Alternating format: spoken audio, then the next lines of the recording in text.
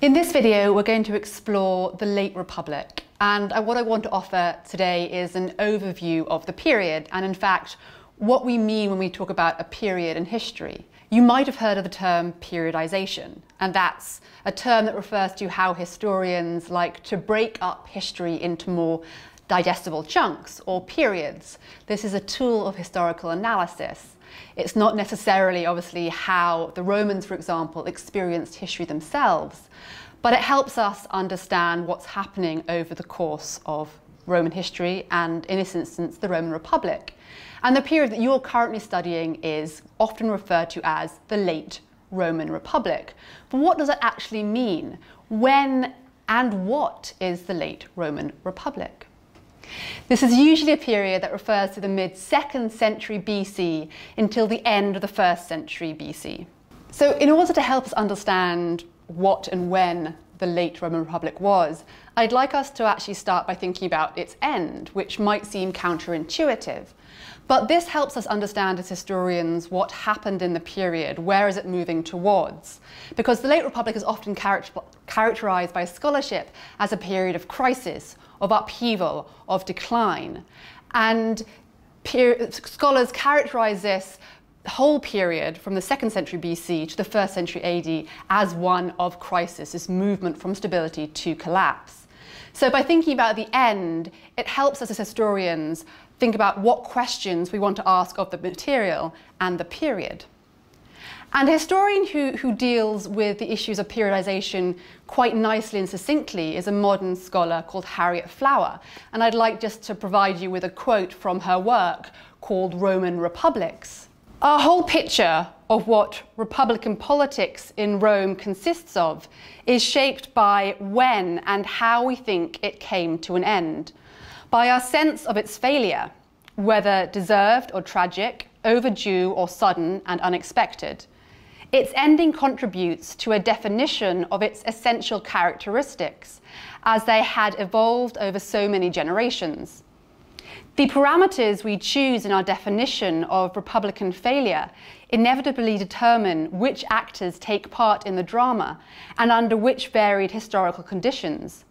The end of the Republic has cast a long shadow over what came before and has encouraged various teleological ways of talking about earlier Roman politics. Harriet Flower's work rejects the idea of one single monumental republic. And scholars have traditionally thought there is an early, a mid, and a late republic. She, however, breaks it up into actually 6 republics.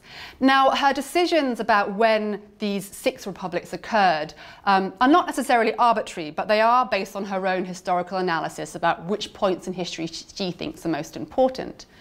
So it's not to say that you should necessarily follow her periodization, but what it illustrates is the importance of historical analysis and how we view the period. What points in history do we think are the most important in trying to define a period and the questions we ask of it?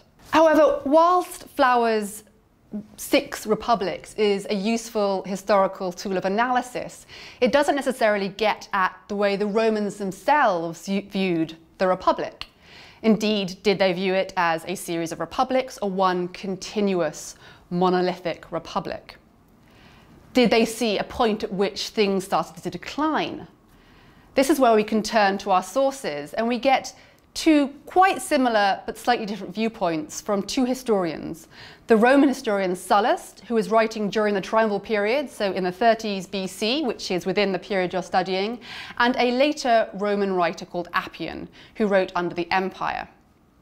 And Sallust saw the fall of Carthage in 146 BC as a turning point, at a point at which Rome turns in on itself and has no external rivals with which to contend. And I'd just like to read his passage about this. For before the destruction of Carthage, the people and the Senate of Rome together governed the Republic peacefully and with moderation. There was no strife amongst the citizens, either for glory or for power. Fear of the enemy preserved the good morals of the state. So for Sallust, the loss of a strong external opponent meant that the Romans lost their strong moral character and began to fight and compete amongst themselves for power. And this, for him, was the decline. And often, obviously, scholars see the beginning of the late Republic with the fall of Carthage. For Appian, however, the internal degradation of the Republic begins a few years later, but still within the same period. For Appian, it comes in 133 BC with the tribune Tiberius Gracchus, and I'd like now to read the extract from his history. The sword was never carried in the assembly, and there was no civil butchery until Tiberius Gracchus, while serving as tribune and bringing forward new laws, was the first to fall a victim to internal commotion. And with him many others, who were crowded together at the Capitol round the temple, were also slain. Sedition did not end with this abominable deed. So what we see from both Sallust as a late Republican author and Appian, an imperial author, is that there is some sort of consensus as to the point in time at which the Roman Republic starts to decline, or at least turn in on itself, as opposed to being a strong external power in the Mediterranean. And this is the period of the late Republic beginning in the 2nd century BC, the period that you're studying, a period defined by crisis and breakdown.